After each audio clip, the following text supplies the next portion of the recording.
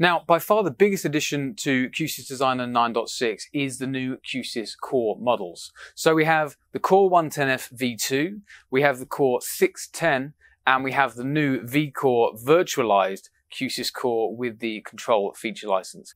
Let's start with the Core 110F V2. This has been slightly redesigned to overcome challenges with component supply chain and to ensure a steady supply of Core 110F to our customers. The differences are that it doesn't have a front panel display, it doesn't have USB ports on the front panel, and it doesn't have GPIO. Otherwise, it's the same Core 110F that we all know and love. So that is now available in Q-SYS Designer 9.6. Now the Core 610 is a new off-the-shelf server designed by Dell, but running our Q-SYS OS. So this is going to essentially replace the Core 510. You've got very similar specifications in terms of the number of network channels, the number of AEC processors, and the DSP capability, but you now have the ability to add up to 256 channels of software-based Dante on the Core 610. The biggest difference between the Core 610 and the 510 is that the 610 does not have card slots. It's much smaller. And then, of course, you can use the QIO series instead of cards to add additional I/O.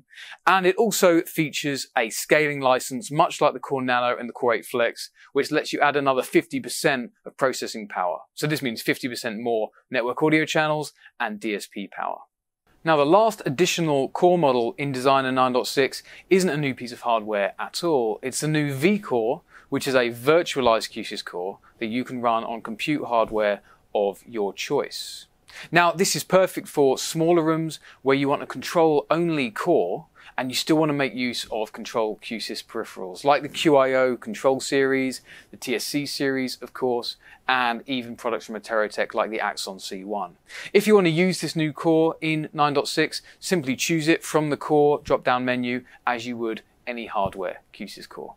Now, we do also have some audio hardware additions in 9.6 in the form of loudspeaker voicings. So we're adding the new ADC6T HP and HC series, which are ceiling speakers for more challenging spaces where you need very narrow directivity or a high power output. And also the new AD DWL series landscape loudspeaker and the companion subwoofer. So these will now be available as speaker voicings in the Q-SYS Designer inventory.